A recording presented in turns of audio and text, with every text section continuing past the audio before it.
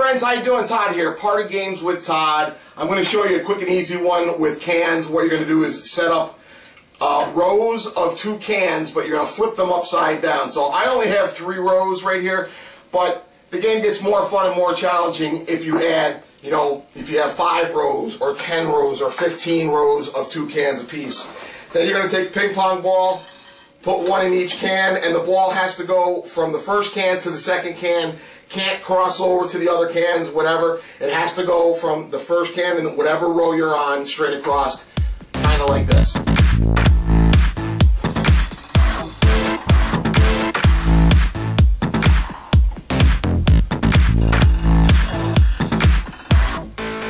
there you have it. That's how you play the game. It's that simple, it's that easy, but when you start adding more rows, it gets a little bit harder. Then if you play versus, the one person has to go and has to get them all, or you can play teams. The first person gets the first row. Once they've gotten the ball from here to here, then the second person goes, and your second player goes from here to here. Then the next teammate comes up, third teammate gets the third row, and here to here, and you just keep on going.